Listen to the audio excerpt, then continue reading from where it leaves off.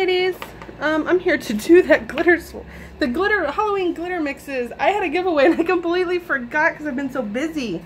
So I have all the ladies right here on a piece of paper. I'm just going to cut them out real quick. And I have which ones they wanted on there. And since I've been so late, I'm probably going to pick 2 people. The backs are messy because I just use them for stamping.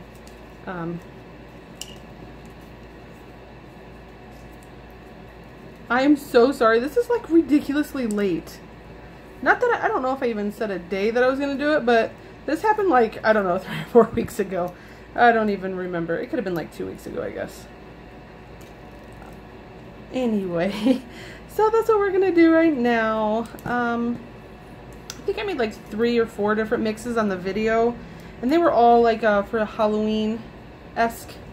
So we have everybody in there. Let's just pick one here. And we have Alicia Brumley. She liked all of them.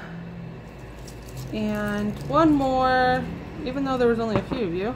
I didn't make that much glitter. Mary Ackerson. She liked number 1 and number 2. So guys, go ahead and get a hold of me. I will leave my email in the description below, and that way I can have your addresses and send them out to you, okay?